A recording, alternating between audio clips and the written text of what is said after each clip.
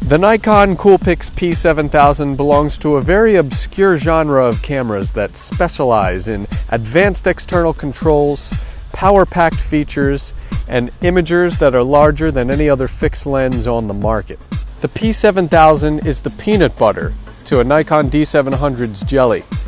This is the ultimate companion for a professional who wants a quick shot and doesn't want to mess around with interchangeable lenses. It's a great option for a student and any adventurer who wants a camera that pretty much packs in a whole Whitman sampler of features. Now, the Nikon Coolpix P7000's main and pretty much only competition is the Canon PowerShot G12. From the outset, both of these cameras look almost identical from about 3 feet away. But let's start with the design and see where they differ. What we like about the Nikon Coolpix P7000 is that it oozes with retro aesthetics. The design features a raised hump that encloses an optical viewfinder. There's a pop-up flash, and there's a whole menu of dials and controls on the P7000. We've got a rear command dial that helps us select aperture or shutter speed. There's a rear circular dial, and we also have a quick menu button on the P7000. There are also little covert buttons like aperture value and TV value. There's a function button for toggling zoom settings, and there's also an auto exposure and autofocus lock. Also in back, we're treated to a 921,000 pixel 3-inch LCD, which gave an excellent performance. On top, we have a hot shoe for flash or accessory. And a great thing about the P7000 is the fact that it has a 3.5mm mic jack for video mode, which the G12 doesn't have. We have a nice big battery located underneath the camera, and it supports SD, SDHC, or SDXC cards. There's a removable ring around the lens that allows you to fit a wide or teleconversion lens on. Now, compared to the G12, the P7000 lacks the fold-out LCD. Also, we like the G12's placement of the command dial in front. Both cameras have exposure compensation dials, but one feature we missed on the P7000 was the ISO dial, which we had on the G12 and just could not live without after shooting with it. So all in all, both cameras are very similar. The P7000 is more of a DSLR kind of feel, while the G12 is more of a user-friendly, welcoming, ease of use, specialized kind of feel. Now, that same DSLR feel we got with the P7000's design migrates into shooting features as well. This camera is packed to the brim. It has an ISO range of 100 to 3200 with customizable ISO caps and a high ISO range. It has a full white balance suite that lets you customize Kelvin down to the degree. There's active D-lighting for a boost in dynamic range, which works and we tested. There's also a built-in neutral density filter on this camera, just like on the G12. Autofocus worked great, and manual focus was better because of the high resolution on the screen. And we got 3 different customizable user modes so we could save our settings and apply them in any environment. In manual mode, shutter speed is excellent. It goes down to 60 seconds. The aperture range is very similar to the G12. It's 2.8 to 8.0, but there's one caveat about this camera that you should know that was kind of a deal breaker for us. And since we do a lot of long exposure shooting, it really kind of threw a fork in the microwave. At ISO 800 and up, you have a shutter speed cap that you can't exceed. So for instance, at ISO 3200, you can only shoot at a max half-second shutter speed. You can't go any slower.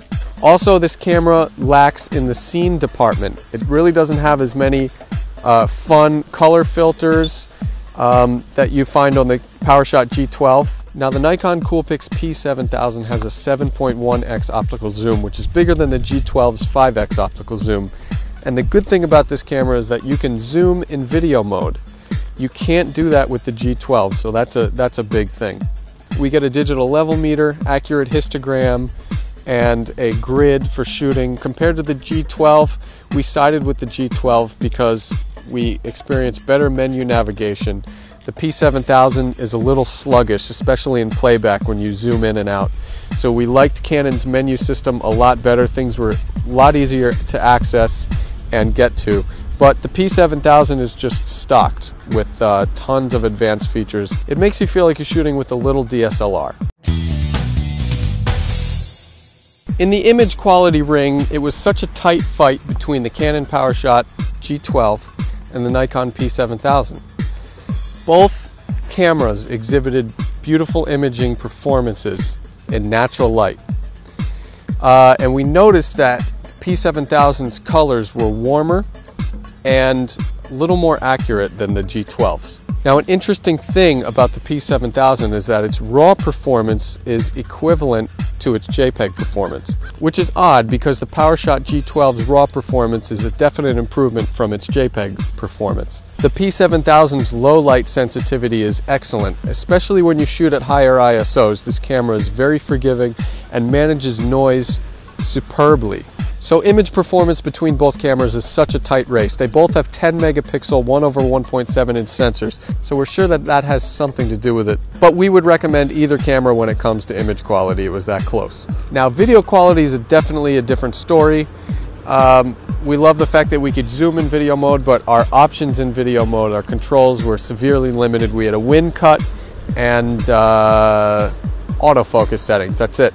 That's all we had with the P7000. And this camera's auto exposure in video mode just goes haywire. It gets very bright, and then it takes a long time to settle into a decent exposure, and if you move the camera, it does the same thing.